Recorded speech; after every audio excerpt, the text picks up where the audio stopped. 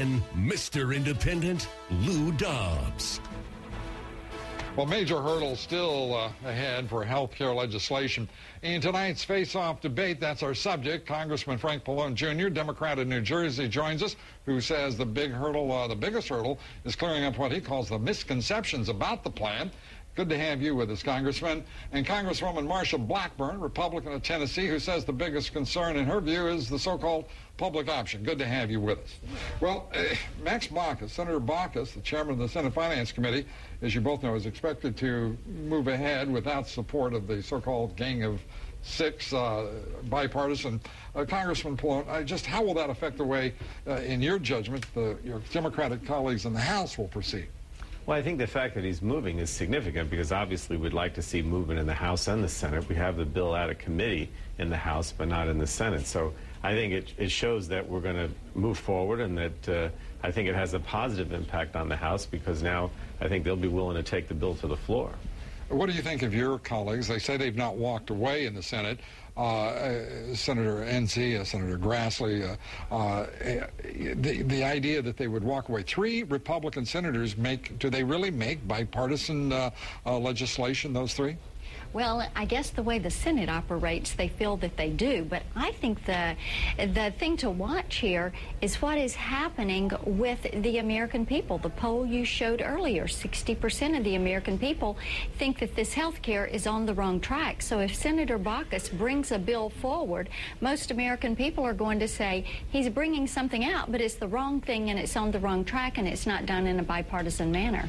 Congressman Pallone, what is the single biggest hurdle? I mean, this president has been out there for 6 weeks pushing his so-called health care plan.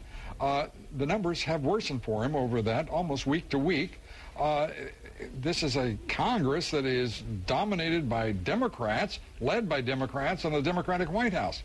What is going on here? Well, as I said before, I think the problem is misconceptions. You know, you still have people who think there's euthanasia or that, the public option, for example, is going to be mandated. They don't understand that there's choice and competition. The whole purpose of this legislation is to provide more choice and competition and make health insurance more affordable. But a lot of those misconceptions continue, and I think that's indicated in some of your polling.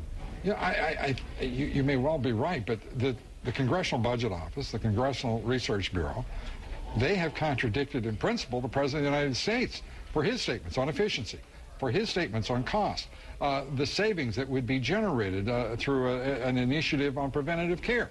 He's been contradicted 3 times by a Democratic-led nonpartisan Congressional Budget Office. Well, you talk about the cost. You know, one of the things, one of the points that I continue to make is the cost to the system as a whole will go down, but the government, because, they're covering more people under Medicaid, they're providing subsidies to people who are in the health exchange so that insurance is more affordable. It actually is an additional cost to the government, but it is paid for, and that's the difference. It's paid for through savings and also through new revenues. But I think that there is, again, a misconception that somehow the government's going to be paying less. That's not true. This cost $1 trillion, or maybe a little less than that, but it is paid for. It doesn't create debt, and it is paid for through a combination of savings in existing programs as well as new sources of revenue. So I think that's, again, part of the misconception.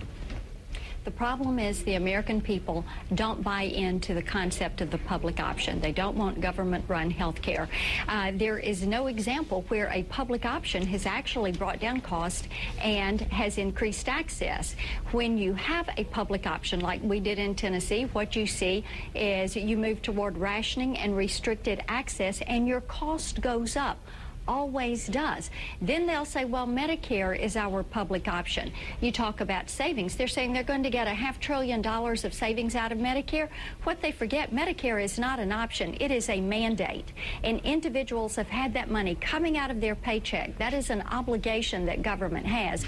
And if you have savings in that program, it goes back to those that are in that program, not to another program. But I disagree with Marsha on this, the savings from the public option. I mean, the bottom line is is the public option, because it's essentially nonprofit. In other words, they're not making money on it because it's a public option. I think if you have that in competition with these private plans in this health exchange, you will bring down insurance costs. But it doesn't work. You can look at the TennCare in Tennessee. It doesn't work, and that is a public option. Because they cut back significantly on the programs. To get the costs down, because they had to remove people from the roll. You can look at the TennCare example that we had in Tennessee. Well, there's not an example where it has. It always drives up the cost. You can look at Massachusetts, you can look at Tennessee, you can look at Maine, you can look at all these different proposals that have been tried. There's not one to bring down costs. We thank you both for being with us. I wish we had more time. And as the saying goes, the debate continues. Thank you very much, Congressman Pallone. Thank you very much.